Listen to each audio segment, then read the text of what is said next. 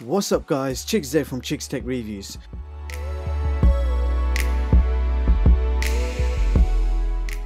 So we just upgraded the MAGICSEE C300 hybrid Android TV box from Android 6 to Android 7.1.2. And now in this video we are going to test the performance and see how well it performs on Android 7. So first of all, I ran a boot up speed test, and previously on Android 6 this box took 36 seconds to boot to the home screen, and now on Android 7 it has taken only 26 seconds to boot to the home screen from a cold start, so a notably faster boot up time. So here is the home screen for this TV box, and as you can see the design is exactly the same as the previous version, which is fine as I actually like the simple looking home screen. So all the large icons are fixed and cannot be edited, but the bottom row of small icons can be customized to suit you. So system storage information, you have 16 gigs of internal storage, from which there are 9 gigs free to use. And if we go to about, you will see that this is running Android version 7.1.2.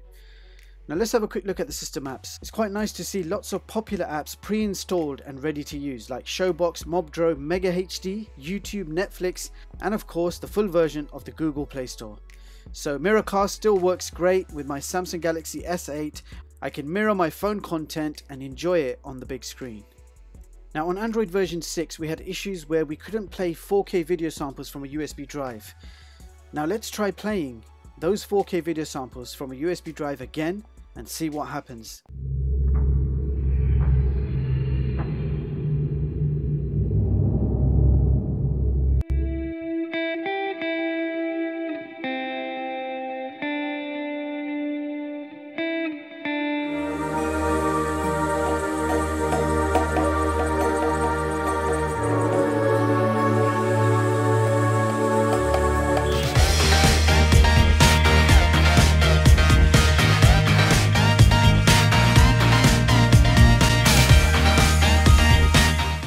So that was 4K from USB. Let's move on to the YouTube test. So the maximum resolution out of the box supported on YouTube is 1080p.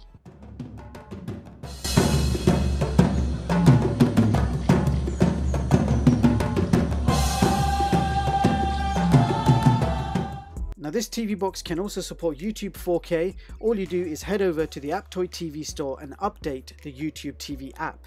You will then be able to watch 4K videos on YouTube very nicely, and this method now works on nearly all Android TV boxes.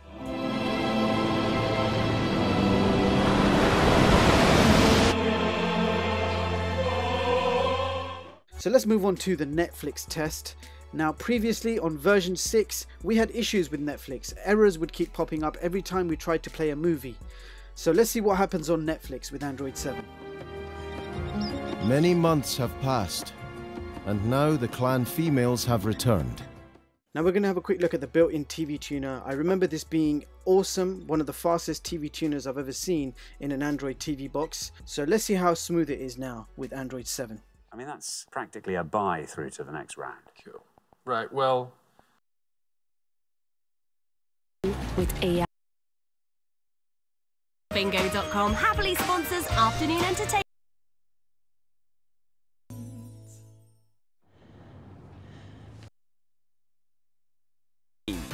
Ah, yes! What will happen when we have a go at their amazing jobs? Welcome to the Dr. Chris Show. Watching you kill yourself in there. John, come on. Meanwhile, 3 US citizens imprisoned in North Korea have been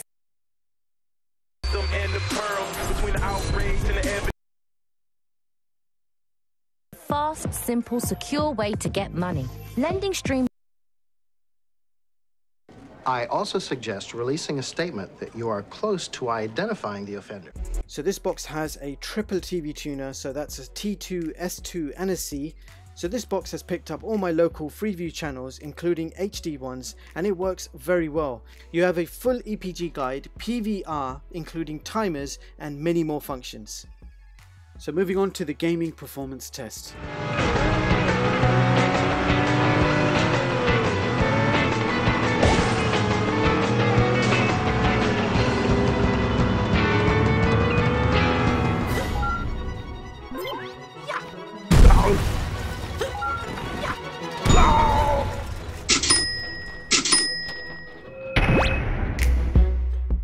So now it's time to check out the results for all the various tests, including DRM, Wi-Fi and benchmarks.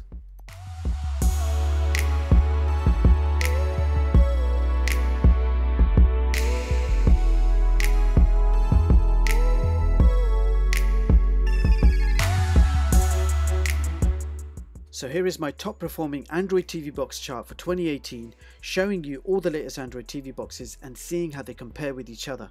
So the MAGICSEE C300 has taken position 35 on this chart. Now here is the new top performing hybrid TV box chart of 2018. Now there are not many of them, but these are the ones I have tested, and as you can see, the C300 has taken position 3 on this chart.